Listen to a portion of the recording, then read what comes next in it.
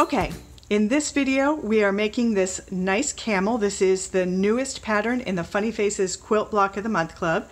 And when I say newest, right now it is September 15th, 2020. So this pattern is going to be in the clubhouse exclusive to Funny Faces Club members until October 15th, 2020. And then sometime in November it'll be available in the shop at Shiny Happy World for anybody to make. But right now it is exclusive to club members, and I'm going to talk you through how to make it. So in just a quick nutshell overview of what is Quilt As You Go, because all of my quilts I make with using a modified Quilt As You Go method and fusible adhesive applique. And I've got a whole workshop called Let's Make a Quilt. It's free. It takes you in great detail with videos through all of the steps that I do. But just as a quick overview before we get started here, I'm going to just talk you through the basics of it. So I start out, don't look at the applique right now, I start out just with the backing block, and I quilt that to the batting only, not to the backing. And I do that before I do the applique and before it's a whole quilt, because then I can really do all of these fun curves and everything, and I'm only maneuvering a small block through the quilt. So it makes it really easy to maneuver around. So you quilt the background block to the batting, press it all flat, let it cool. Take your pattern. I use the printable fusible adhesive because I'm lazy and I don't like to trace. Print your pattern out on the paper, cut them out, fuse those to the fabric, and then get all of your pieces fused down over all of your quilting, so you don't have to work around the animal face that you're doing. Get those all fused down, outline them all. Then I trim my blocks to size, sew them all together, and finally put the backing on. And then I only am doing some quilting to hold the backing to the front of this, and I just do stitch in the ditch along these seams. That's plenty to hold it together, and it's just straight line stitching. So if there's a time when you're going to run the entire quilt through the machine, make it just easy straight line stitching really far apart. I can do an entire couch-sized quilt in about a half an hour. So it's minimal wrestling the whole machine through the whole quilt through the machine time. So we're gonna move on. This first step though, remember, is just quilting your background fabric to the batting only. Okay, the first thing you're gonna do is print or trace your pattern onto the paper side of paper-backed fusible adhesive. This is the brand that I like to use. I use Heat and Bond Light in all of my quilts. The Light has the purple label on it. I like the printable sheets because I'm lazy and I don't like to trace, but you can get the exact same stuff by the bolt or by the yard at just about any fabric store. So get all of those pieces onto the paper side of your fusible adhesive. The pieces have already been reversed and I've exploded them, by which I mean any pieces that overlap other pieces, I've separated them out so that they are all separate pieces.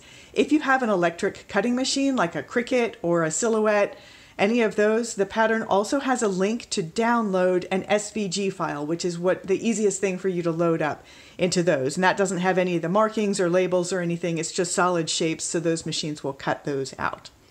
So get everything onto the paper side of your fusible adhesive, and then you're going to roughly cut out all of the pieces and fuse them to your fabric. And when I say rough cut, I mean cut a little bit outside all of the lines. So you want to leave a little bit of paper outside of all of the solid lines. The solid lines are all you're worried about right now. They're the cutting lines. The dotted lines are your placement lines. So the camel fit all on a single page. And it's got just a few pieces. So we've got the camel neck here. He's got two ears. He's got an eyelid, an eye and a nostril, and his head. And that is all of the pieces there. After you get them roughly cut out, you're going to fuse them to the wrong side of whatever fabric you're using. Okay, the next step is to clean cut. So here's the rough cut with a little bit of paper all the way around the edge. And then I'm just going to now cut all the pieces out on that solid line. And the reason you do this is so that the adhesive goes all the way to the edge. So right now the adhesive is going past the edges of those solid lines. And when you cut it this way, it means that you get adhesive right up to the edge. It covers every last thread, and that's going to help it really not fray when you wash this, and just kind of keep everything perfect. So I've got all of the pieces now clean cut. So next up, I'm going to talk you through all of those dotted lines and what they're for.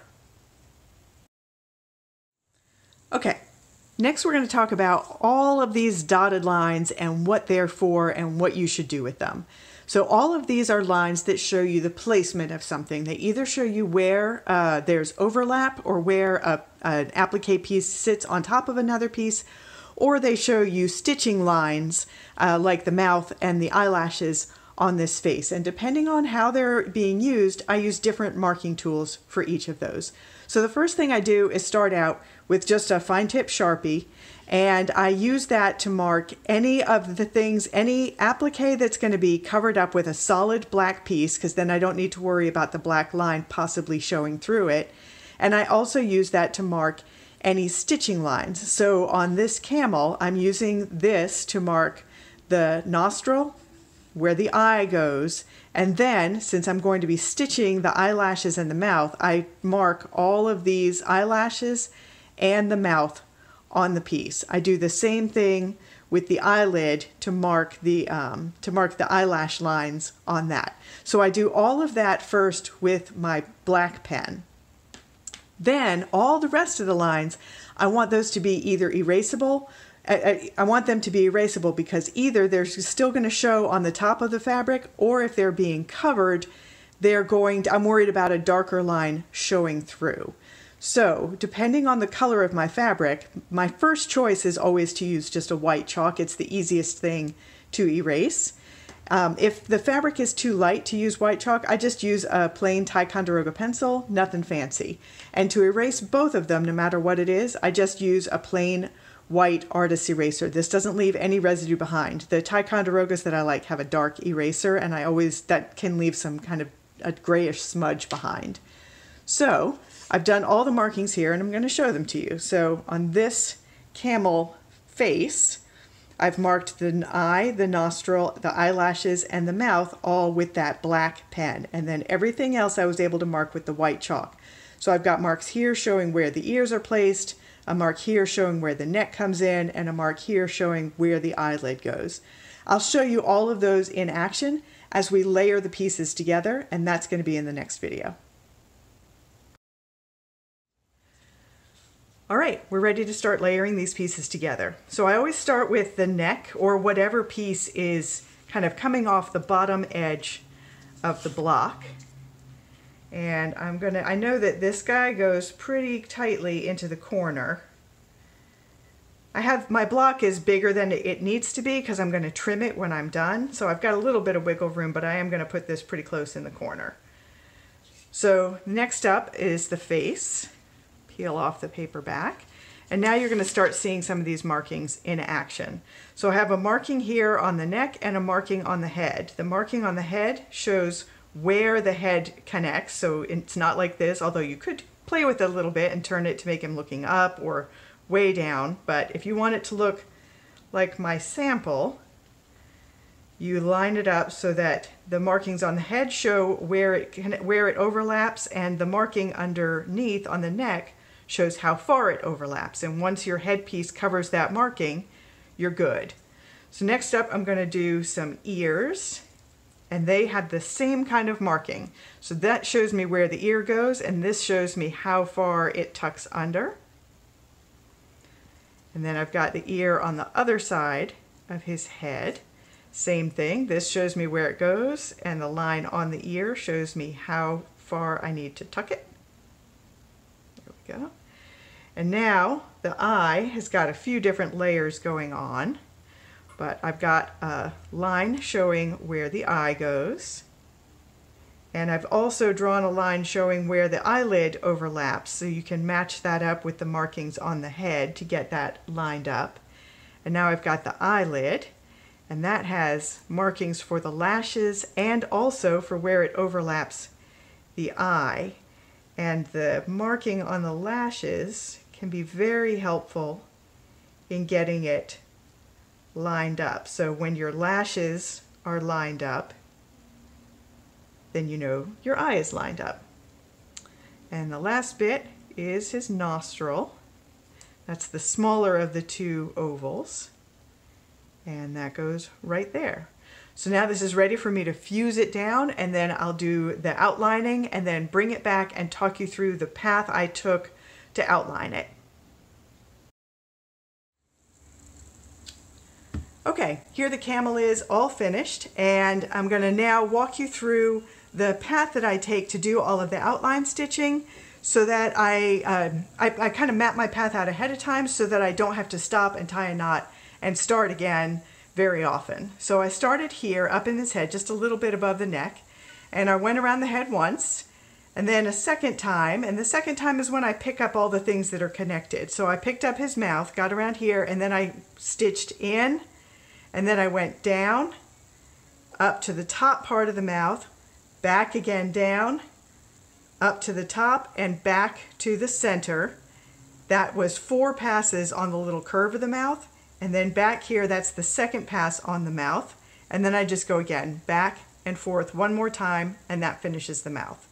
I continue on around, and I go past the base of this ear, and then I do once, twice, 3 times, double over the base of the ear, and continue past the base of this ear, same thing, once, twice, 3 times, double up over the base of the ear. That's the second trip around. Now I do one more trip, all the way around the head, third, and then I continue here and start doing this side of the neck. So I stitch down once, twice, 3 times.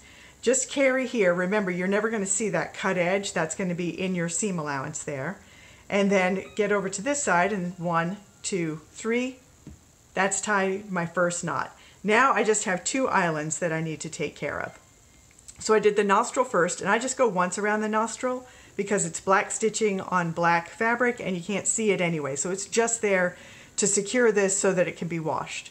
And then around the eye, I started with the eyelid. So I started right in here, just a little bit along this straightaway. And I went around the eye once, twice, 3 times.